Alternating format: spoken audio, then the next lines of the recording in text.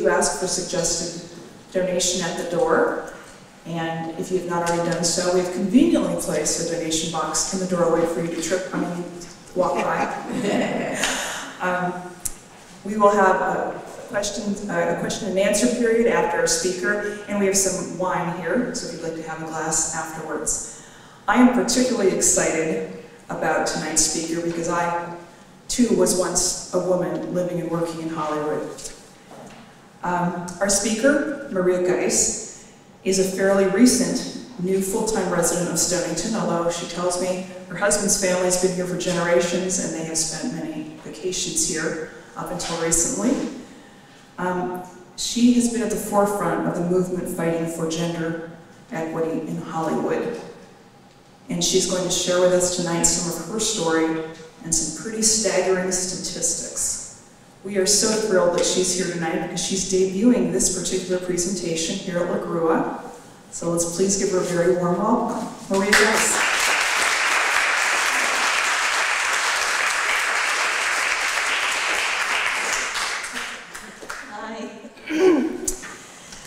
It's so great to be here. It really is a privilege, and I really am grateful to La Grua for having me and giving me this opportunity to talk about what I've been through. So thank you for having me, and thank you all for coming to listen to what may seem like a trivial issue when so much is at stake in our country, in our world right now. Let me first say that over the past few years I've given dozens and dozens of interviews, which I love to do, but I've only given one talk. So I'm going to refer to my notes quite a bit here in order to tell you as concisely as possible what I did in Hollywood over the past 5 years and how I got this very exciting federal investigation into discrimination against women directors going. Then I'll open it up to questions, and which is a much better way for me to explain what we're doing going forward and why I think that this is so important. Okay, so here we go. So when I was in my 20s, I had a big dream of becoming a filmmaker. Like so many other young people, I headed out to Hollywood and became part of the Hollywood gold rush culture, chasing my dream. I'm a pretty determined person, and I pursued that dream relentlessly for more than 2 decades. I had some initial success, but by 2011, I had to admit that I had failed. I was unemployed, and I was frustrated, and I was really angry. Then cut to today. 5 years later, I'm now a subject in 5 feature-length documentary films. Fortune magazine wrote about my journey in its most powerful women's section. In the New York Times, Manohla Dargis called my work a veritable crusade.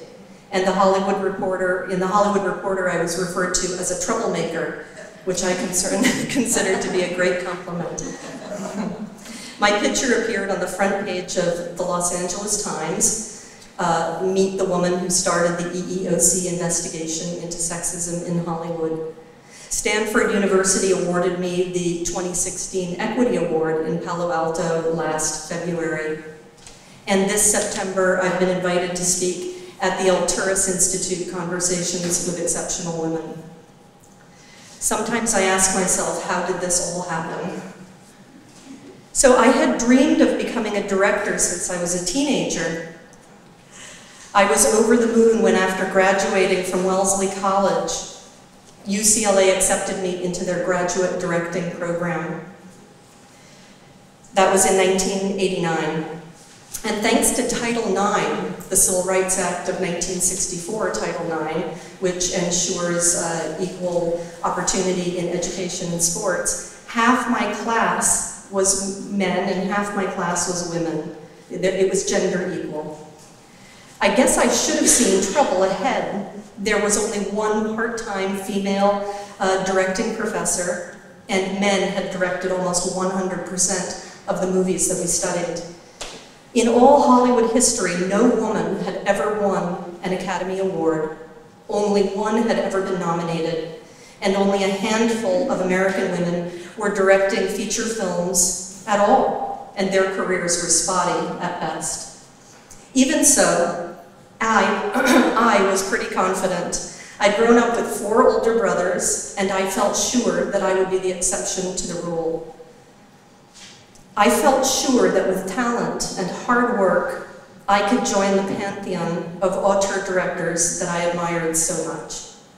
And honestly, things worked out really well at the beginning. I quickly rose to the top of my class at UCLA.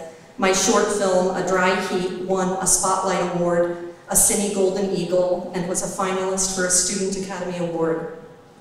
After 5 years, 2 more short films, and many awards later, in 1994, Francis Ford Coppola handed me my Master of Fine Arts diploma. He shook my hand, and he said, "Good luck." Amazingly, I was just months away from being greenlit to direct my first feature film, When Saturday Comes, with a budget of $2 million. This movie was produced by the prestigious Capitol Films in London, and it starred Sean Bean, Pete Postlethwaite, and Emily Lloyd. It had a first-class cast and crew, and my director of photography had lensed films for Sidney Lumet and John Huston. My whole crew called me Gov. It was the greatest year of my life. The film screened at Cannes. It got a theatrical distribution almost everywhere in the world. I signed with the William Morris Agency in London and Los Angeles, and I was attached to direct several feature films. I would be observing on Dick Wolf shows in preparation to direct episodic television. It was 1995. I was ready to launch. Well, who could have guessed that 1995 would turn out to be the year that the number of female director hires hit its all-time peak? For the rest of my career, that number would decline and sink into stasis. I would never again work as a feature film director, as a paid feature film director. I would finance my own feature film. I would never be given an episode of primetime television, and I would be dropped from my agency. Instead, I watched as my male peers became the cinematic voices of our time. I watched as men who hadn't directed features and had half of my training became wealthy and sought-after television directors. Though often frustrated, I continued writing, developing projects, doggedly, trying and trying to succeed. Slowly, along with so many other women directors, I became part of a lost generation of female voices in American cinema. Marginalized as a group, yet isolated from each other, we blamed ourselves for our individual failures. Yet deep down, we all knew that it was our industry that was failing us. In the United States, the Civil Rights Act of 1964, Title VII, is the law that spells out our constitutional right to equal employment opportunity. We would soon discover that America's entertainment industry, Hollywood, is the worst violator of Title VII of every industry in the United States, including coal mining. Finally, realizing that I was statistically and realistically shut out no matter what I said or what I did, I lost all fear. Statistics were not available then as they are now. We knew they were bad, but looking back, we didn't know how bad. This is what the landscape looked like. While we women graduate from film schools at 50-50 parity with men, a USC study found that only 1.9% of directors of the top grossing 100 films of 2013 and 2014 were females. 1.9 directed by women. That means 98.1 of America's top studio features were coming exclusively from the perspective of men. Another study showed that that 90% of America's broadcast television programs employed no women directors during 2011 and 2012 television season, not one. And in commercials today, the most lucrative directing category, women direct just 1%. 99% of our commercials today are directed by men. Even commercials for little girls' toys, tampons, and lingerie. They are all almost exclusively directed by men. The most glamorous directing category is almost as bad. Only 4% of all feature films produced by our 6 major studios and 3 mini-majors are directed by women, 4%.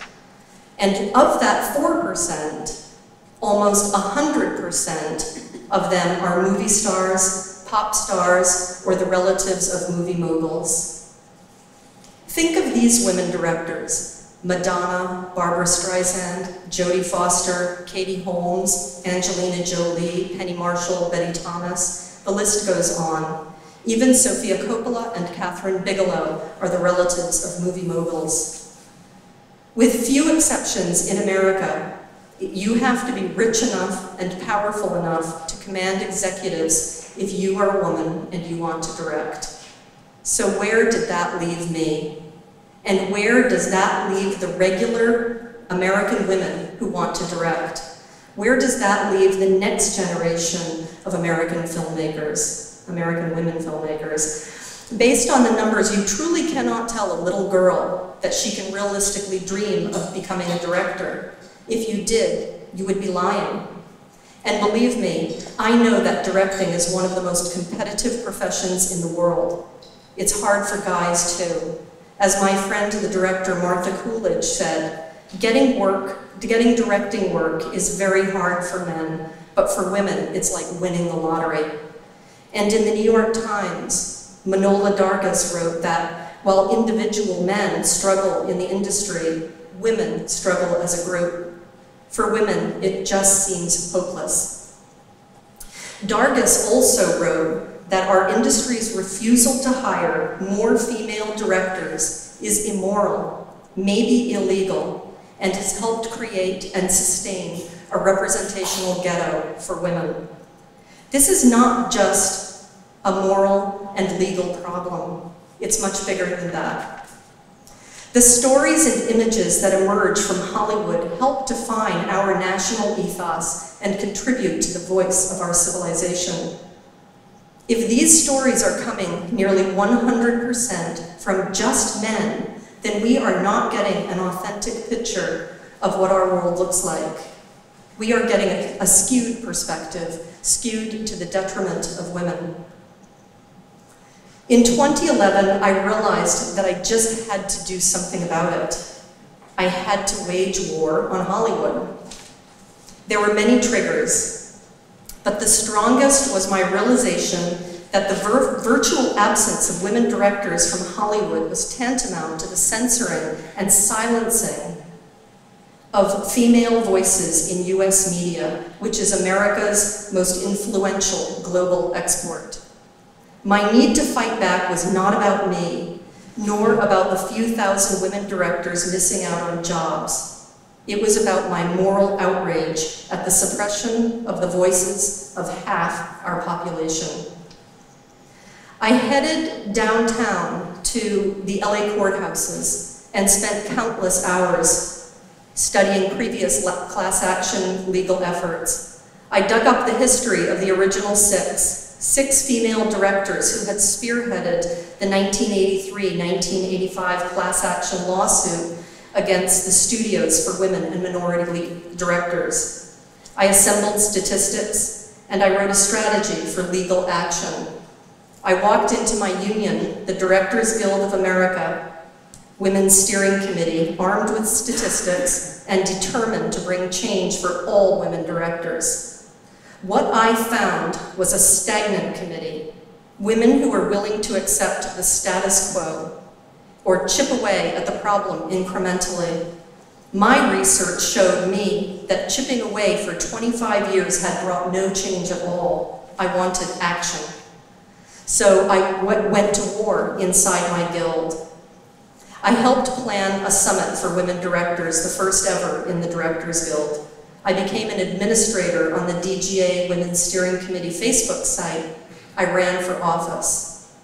In order to build a community, I started my own blog, Women Directors Navigating the Boys Club, for women directors to share their stories about the discrimination they had faced.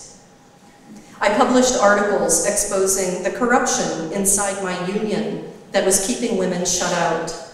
I revealed how intrinsic conflict of interest prevented the DGA diversity program from effectively advancing women. You simply cannot rely on a union run by its mostly male director members, guys who are actively seeking open assignment directing jobs to simply volunteer to give up their lion's share of the work just so women can work. It's a conflict of interest. Yet the DGA is the primary organization in Hollywood charged with enforcing Title VII. In March 2013, with 4 other women directors, I produced the biggest summit for women directors in Hollywood history. 200 women DGA directors attended. Most of them were meeting each other for the first time. It was a huge success. The sense of excitement, urgency, and the collective desire for revolutionary change was palpable. But the DGA leadership was wary, even hostile to the event. They were so worried that they literally stole the contact list that we assembled at the event in hopes of building a community. And to this day, they have never returned it. I had been to the Department of Justice, EEOC, the previous month and had spent more than 3 hours talking to agents there. The EEOC is America's federal agency created to enforce equal opportunity employment. They told me that they were willing to take on individual cases of discrimination, but that they didn't think that an industry-wide legal action was likely. I had been disappointed, but I knew we needed a bigger bully. So in 2013, after the summit, I took the problem to the American Civil Liberties Union, America's watchdog organization for civil rights. I met with ACLU attorneys Melissa Goodman and Ariella Migdal. Deep in the fight for gay marriage, they took the time to listen. I gave them all my research and articles. I told them why I thought the issue was significant both nationally and globally. I shared my legal strategies with them, and I introduced them to a core group of women directors who could form a class in an industry-wide class action lawsuit. On October 6th, 2014, Melissa Goodman contacted me. The Supreme Court had rejected requests to review lower court decisions on same-sex marriage, one crucial step away from the historic June 26, 2015 ruling in favor of gay marriage. She told me, "You're next." Title VII was fought and won back in 1964. Women do not have to fight that battle again, because our state and federal government agencies have a legal obligation to enforce that law. And progressive, liberal, democratic Hollywood has a legal obligation to obey that law. Over the next 7 months, the ACLU launched a multifaceted campaign of media awareness, advocacy, and research. And then, on May 12, 2015, the New York Times broke the story, publishing the 15-page letter penned by Goodman and Migdal, calling on our federal government, the EEOC, and 2 other agencies to investigate systematic discrimination against women directors. It was an historic day. The next night, however, at the DGA's 2015 annual members meeting, Guild President Paris Barkley failed to even mention it. The DGA exists to represent the creative and economic rights of all its director members and their teams, including women. The ACLU letter represented the most significant effort in recent history to mitigate discrimination against the DGA's own female members. The guild leadership should have been jumping for joy, but they weren't. Why not? During Q&A, I asked the guild leadership how they intended to respond to the news. Mr. Barkley made it clear that the DGA would not cooperate with the ACLU's efforts. The guild leadership was angry at the ACLU because that 15-page letter had implicated them in being complicit in the problem. He invoked the words of Frederick Douglass on suffrage to suggest that equity for women directors would naturally follow that of minority males, even though history tells us that women fought for 50 more years after minority men for the right to vote. The DGA was not going to help its women members, but the war was on and news was traveling fast into the mainstream media, and they were resoundingly on our side. Journalists were calling me every day for updates. When would the real action begin? On October 2nd, 2015, 5 months after the ACLU letter had been published, the EEOC sent me the first letter asking for me to come testify at the Department of Justice offices in downtown LA.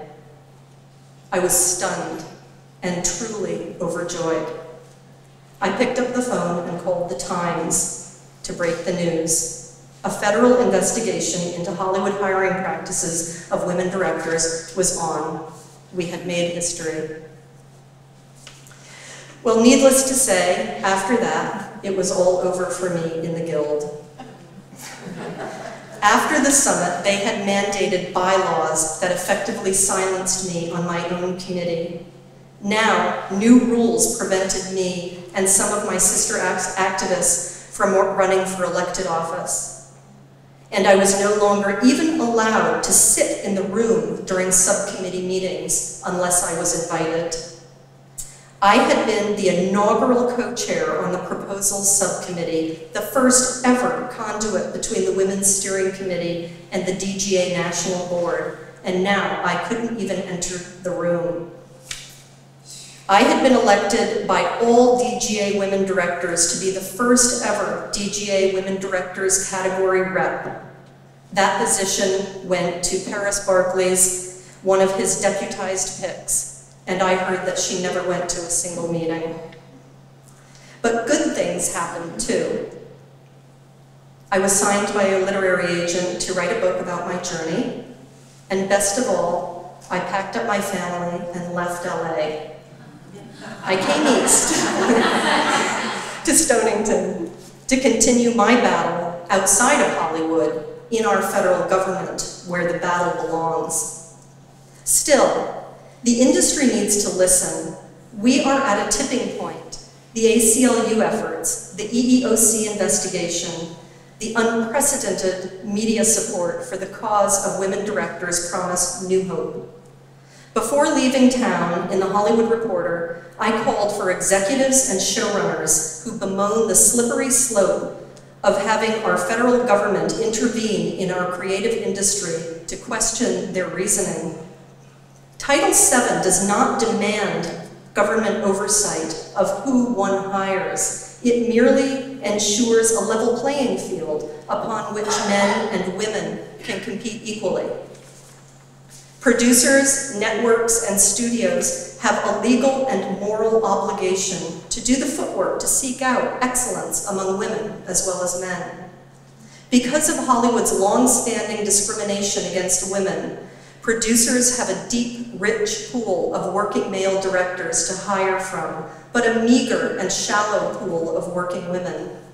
Our industry needs to bring back the lost generation of gifted women directors who have been disappeared through gender bias, thousands of women with exceptional reels and excellent credits remain unemployed and therefore invisible. These careers must be excavated and returned to the workforce. Hollywood producers must actively seek new, incoming women with the skill and talent to compete equally with the best and brightest men. The current federal investigation is not the harbinger of imposed socialism, but rather an opening of floodgates to a great wave of new and hidden talent and vision. History has repeatedly demonstrated the success of equality and courage even enforced by government action. Thanks to Title IX, America has achieved 50-50 participation of men and women in education and in sports, to the economic and cultural advantage of all. Surprising innovations and excellence in 20th century arts, sciences, technologies, and athletics have flourished thanks to the inclusion of women and diverse populations. In the last 50 years, our government has made 4 efforts to balance the playing field in Hollywood. The last 3 failed. This time, we must not let such an extraordinary opportunity slip by. This is not a fight about jobs. This is a fight about how our stories are told.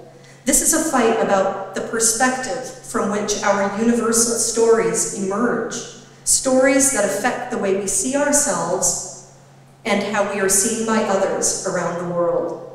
If these stories that ultimately belong to all of us, are coming from only a male perspective, we are building a world that is skewed and lacking authenticity. This empowers 1/2 the population and leaves the other disadvantaged. This produces an unfair division of humanity cleaved by gender. Today, our government, our media, and our people are unified in the belief that the exclusion of women from the voice of our national ethos, from the very voice of our civilization, is unacceptable. This is something worth fighting for, and I don't regret being the troublemaker who started the fight. What I will regret is if inertia, inaction, and entrenched unconscious bias sabotage the change that is now so close at hand. I truly hope and pray that we all get on the right side of history and create this essential change our society so desperately needs, now more than ever. Thank you.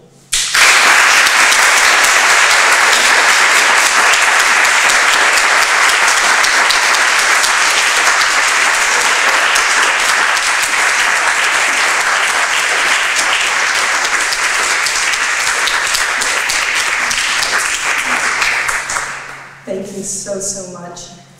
I would love to just open it up to any and all questions you might have.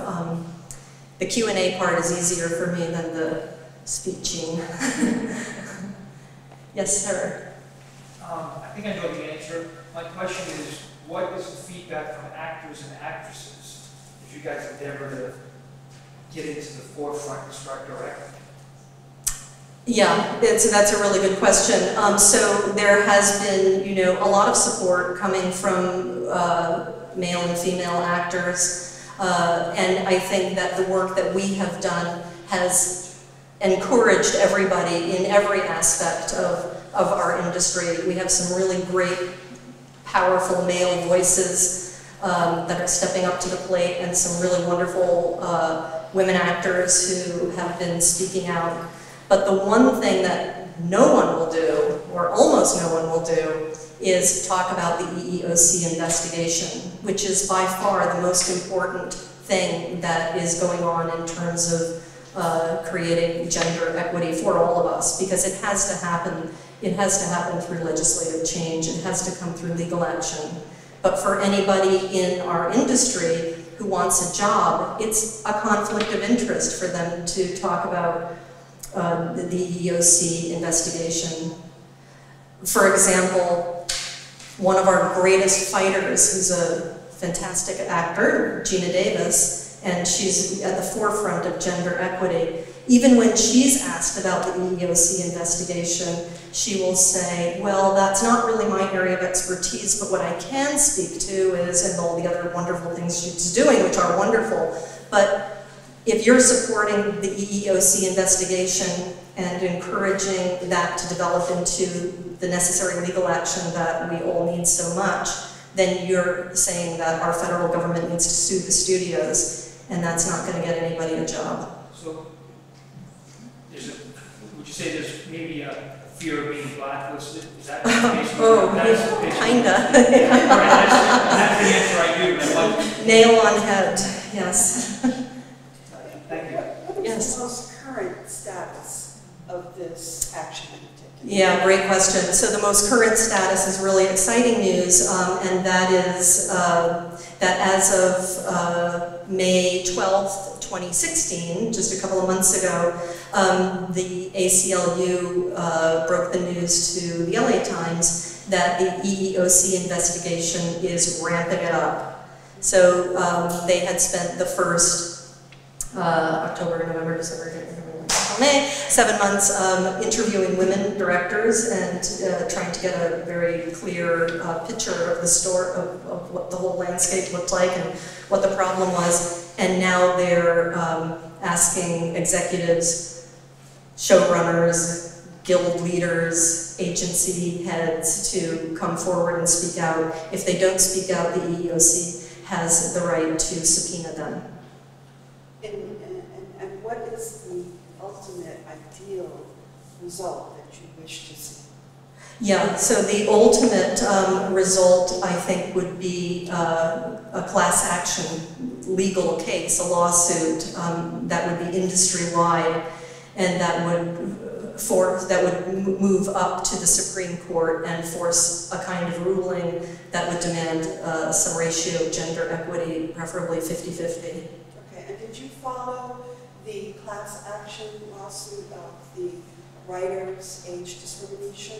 Yes, I did, and that was a fascinating case, and ultimately didn't really result in much. So we hope that this will be much more effective. No, you, yes. I'm wondering if the PGA or the Writers Guild, any committees or groups there have reached out to you in support or looking to work together or anything, or has it just sort of been silent from the other unions as well? Individuals from the Writers Guild and the Producers Guild have come forward and asked if they could work with me toward doing similar things as what I did in the Directors Guild, but the guilds themselves, the organizations themselves have done absolutely nothing. And I loved your speech. thank you. I don't know what we can do. I personally have not been a great fan of Hollywood movies. As an example, I just saw the first Star Wars for the first time a few days ago. So I have voted with my feet, not going to most of the movies that are produced, going to women's movies when I can. But I've noticed that even the directors, and we probably gave a good reason indirectly why, a lot of movies really are not that, they don't really speak to women in a fresh way. They are, in a way, co-opted. And how do we get, go beyond that? Because, yes, many of the producers are women, but they're not supporting fresh visions. A lot of the women are ghettoized in small, low-budget movies that aren't really distributed. What can we do as the audience? Yeah. The holy dollar is what counts. Yeah. Yeah, it's such good observations and keying into exactly the kind of passion that so many of us have been feeling. What can we do? We can't know what women's stories are going to look like because women have never really had the opportunity to be the storytellers. And even when they are, they're being financed and greenlit by male executives, and they are getting their budgets created by male executives, and they are, their final product succumbs to male critics. I think 80% of our critics are male.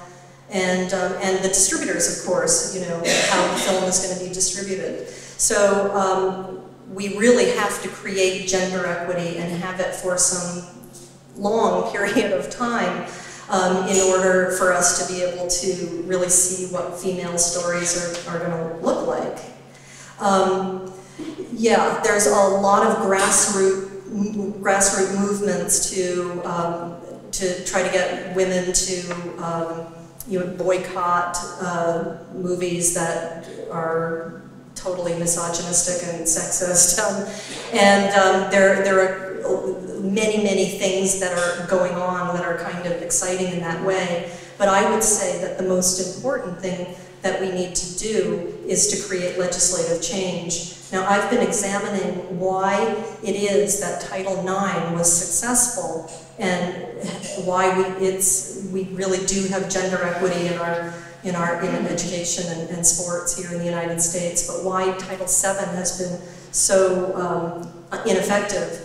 And when you really look at it, what you see is that since 1964, Title IX has been jiggered and updated and amended, and it's been worked on, and it's been made to work. But I think that because we have a free market capitalism, that in some way equal employment opportunity is anathema to that. You know, the people who own the means of production want to control all their decisions, and so equal employment opportunity is a tough one. So we need to amend that. So in order to, we need to start working on Title VII to make it enforceable in Hollywood so that we can get gender equal storytelling and begin to hear women's voices. So I would say the most important thing you could do is vote for Hillary.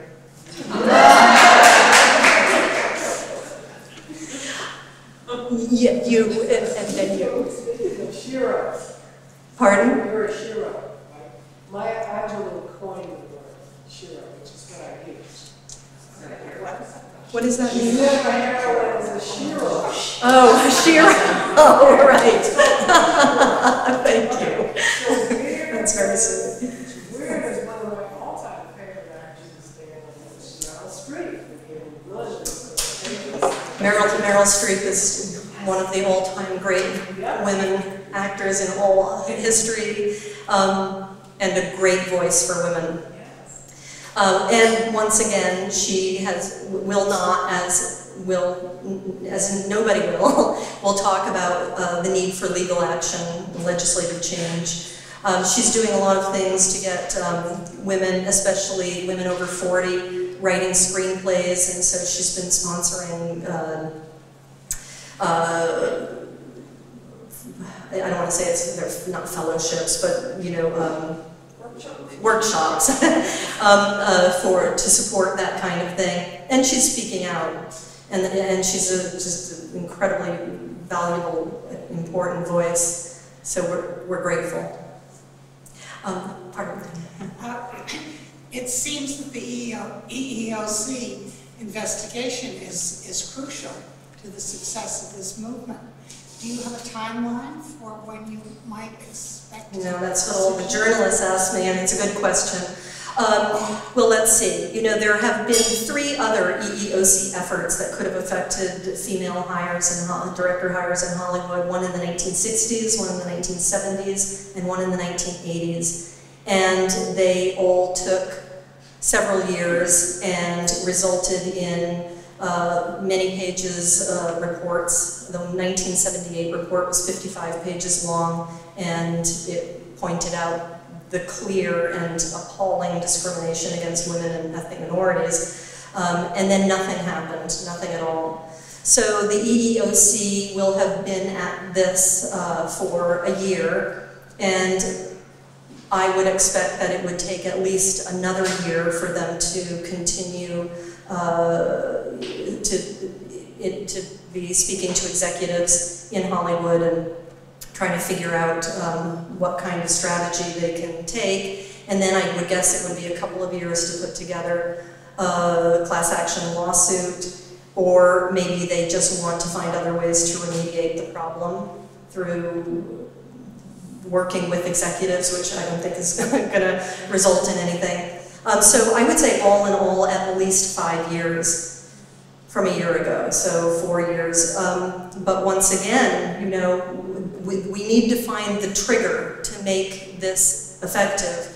You know, the EEOC is a, you know, a huge behemoth, slow-moving organization, and they like to do things the way they've done them before, and they're not really dynamic, innovative thinkers. And so, I mean, they're great organizations, and there are many, many great civil servants working there and doing their best, and I've met many of them, and they're very, very intelligent and excellent. But in order for us to go from the investigation to success, you know, somebody has to figure out what the trigger is. And right now, I'm consulting with a Washington, D.C. law firm who's investigating the possibility of doing a private class action lawsuit for women directors that could parallel what the EEOC is doing. And we have some really, really exciting ideas about how we can make that effective. And one of those things is to get the 2011 Walmart Supreme Court ruling. The Supreme Court ruled in favor of Walmart in 2011 in a class action lawsuit with 1,500,000 women who were claiming pay inequity, and the Supreme Court ruled in favor of Walmart, and in doing so, they set the precedent that you can't use statistical evidence as a primary form of evidence in a class action discrimination case. And so this was really one of the biggest reasons that the EEOC didn't think they could help me back in 2013 when I met with them, and also one of the reasons the EEOC was reluctant. And so this law firm is interested in finding the perfect storm case that could overturn that terrible loss. And so we're really excited about perhaps some parallel action here. So you think that's the best way to initiate the next step? In my mind, you know, some people believe that incremental change and cooperation from, you know, executives in Hollywood is the way to do it. In my mind, and I think we have a great deal of historical evidence to demonstrate it, the only thing that's going to make change is legal action, is a lawsuit. You know, it's interesting, in 1980, I was talking about the original six great women who are really good friends of mine, and one in particular who helped me incredibly in the past 5 years.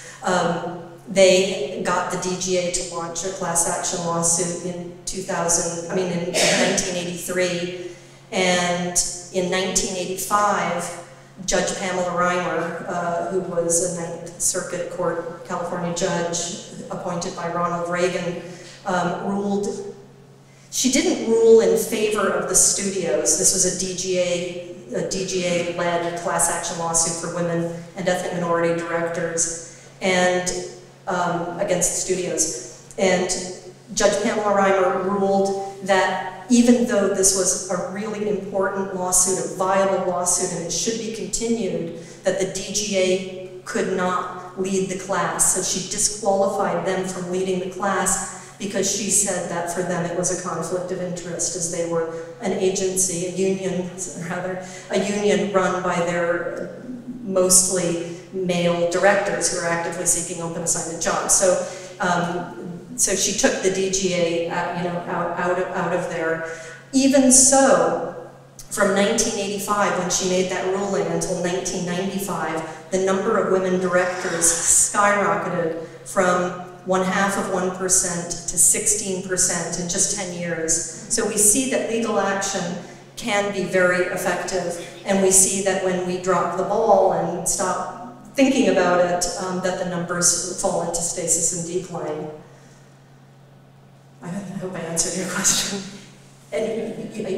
Pardon me. Yes, please. Question.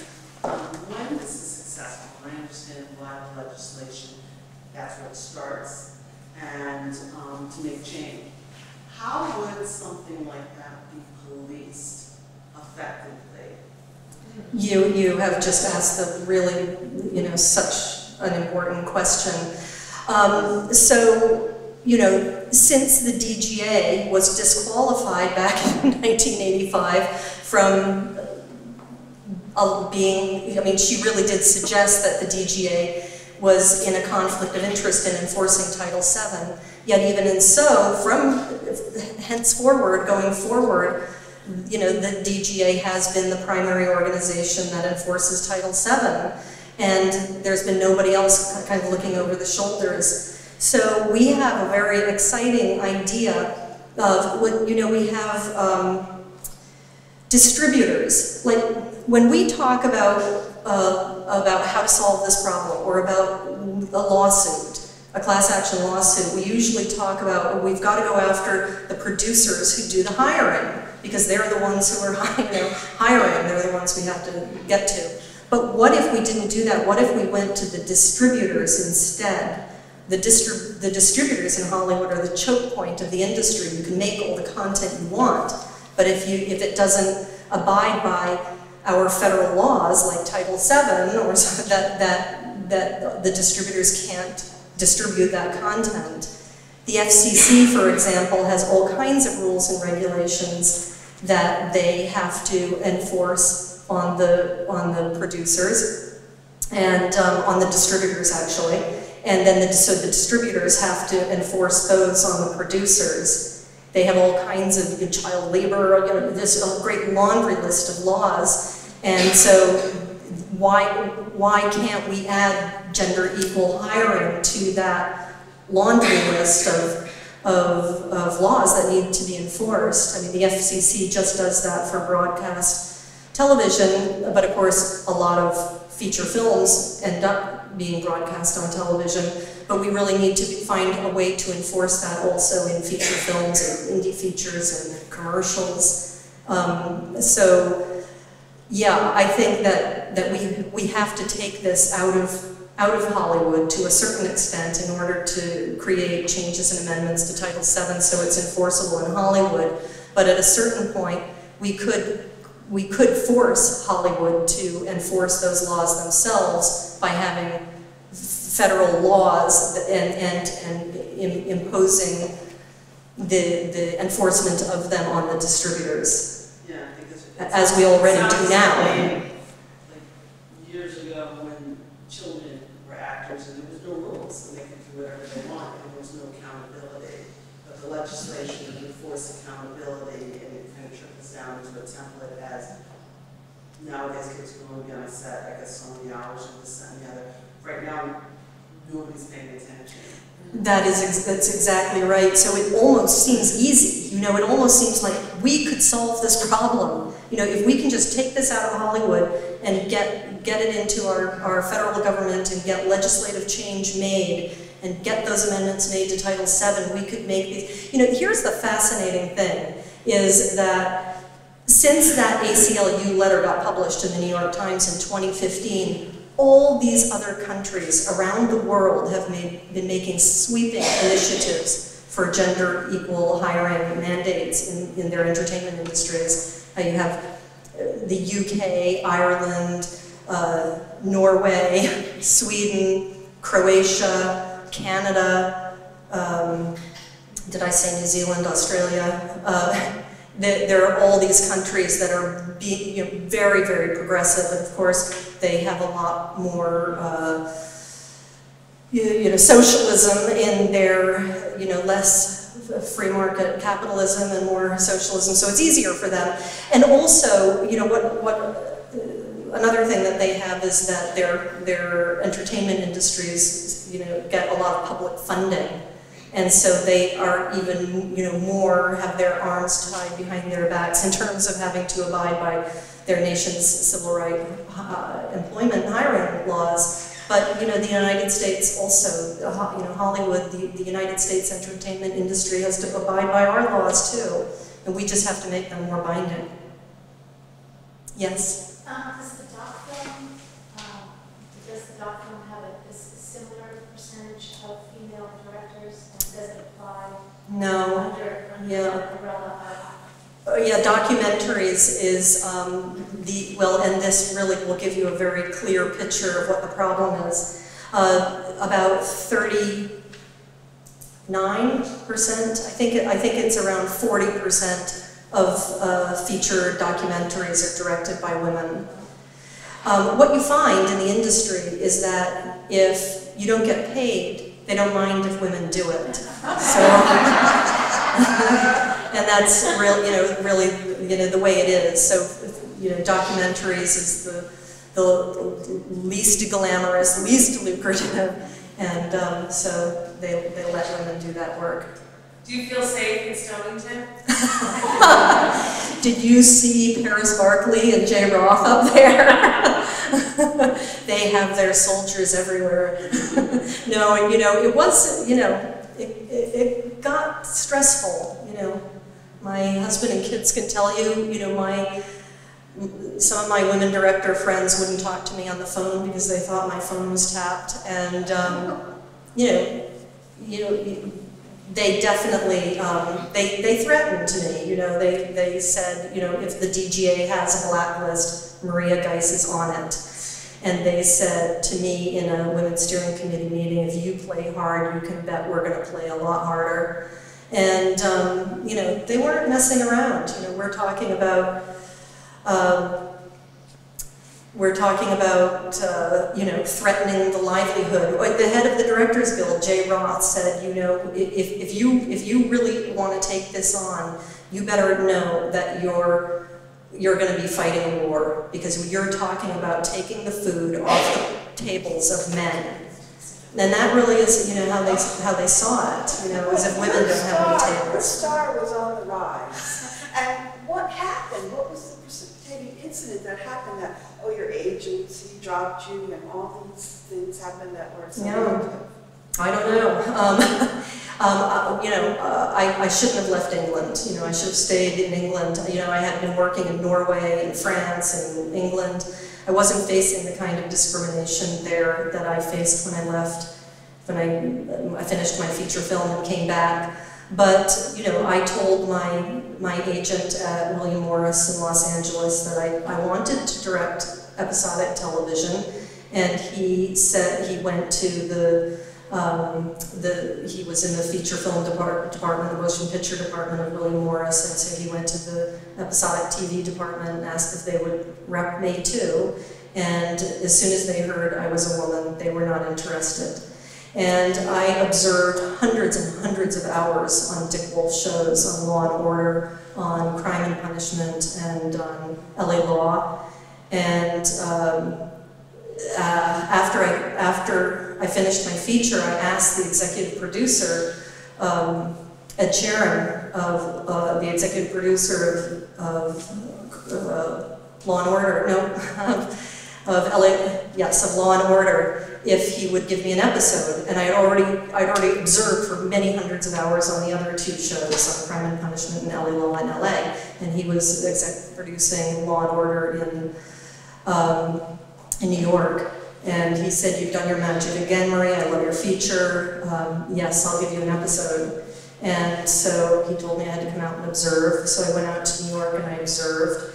And there was this incredibly misogynistic jerk of a DP who was this Greek guy called Konstantin Makris. And he was so hostile. He was so, like, did not want me on that set at all. And he had directed one episode, I think, when I was observing on that show. But anyway, after I finished observing, I went back to Los Angeles and asked Ed when I was going to get my episode, and he said he couldn't give me one. And then in April, when I was supposed to have got my episode, he ended up giving it to his stepson, Jane Alexander's son, Jace Alexander. who got nailed for child pornography a year ago. So they should have hired me. But anyway, Konstantin Makris ended up directing 156 episodes of the almost 400 episodes they shot going forward. So, you know, it's cutthroat, it's competitive, and it's totally sexist. And I think maybe 35 of those almost 400 episodes were directed by women. So they really, and it was almost one woman who directed those. So they, you know, it's sex discrimination. It's just bias, you know. And it wasn't just me, you know. They're not, you know. It's all my friends. None of us were getting any work. So. I have two questions. One is, were you involved with the satirical video? I think it's called Make It Fair.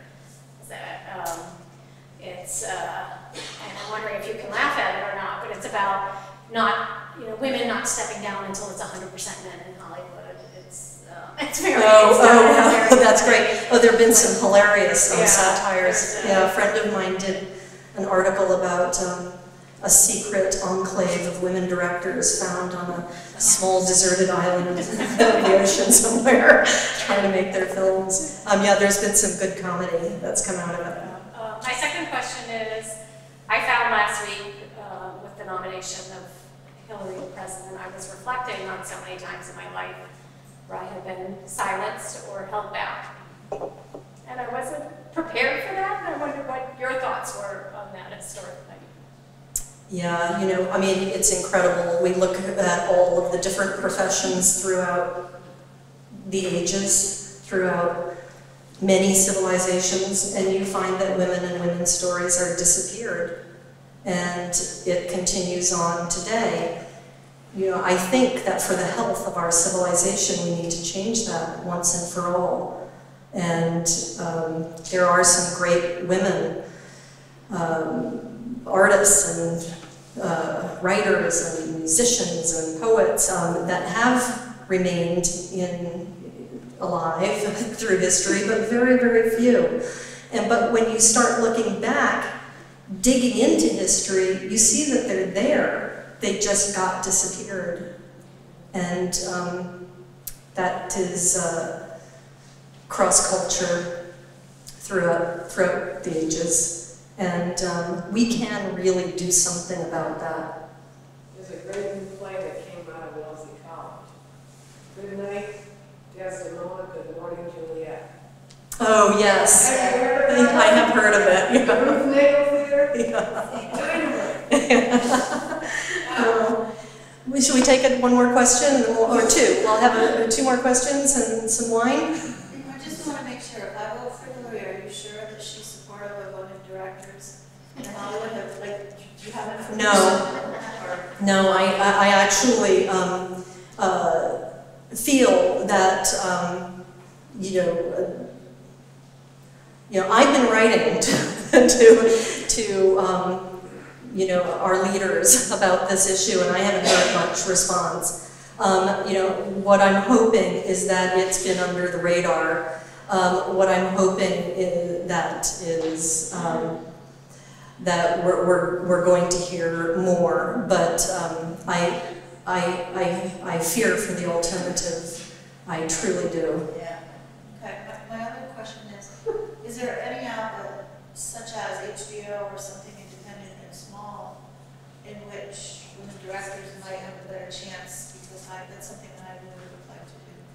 Yeah, well, it's a really good question. It's also one of the problems. It's always what if we do something small? Let's make a little production company for women, and then there's no money. And I think that whatever we do, and there are different things that are, producers are coming up now. It's even fashionable. We do it together, and Game Changer. There are a bunch of different production companies that are all for female-directed films, not even necessarily female-themed, just women director created projects. So that's great, but for me, my fight has to be in legislature. My fight has to be the legal battle. Otherwise, it's incremental. And even if you make the movies, you know, even if you make these little films with a tiny little budget, you don't get distributed. They don't get seen. They rarely do. Sometimes one emerges, but you know, it's not the way to do it. You know, we need to fight this fight for all women. We need to create collective change for all women, for a once and for all change, and not keep sitting back and saying, oh, we'll just do these little things. We'll do these little docs. We'll take the second-rate stuff. You know, we'll take the bad TV shows. You know, the time to, enough is enough, I think.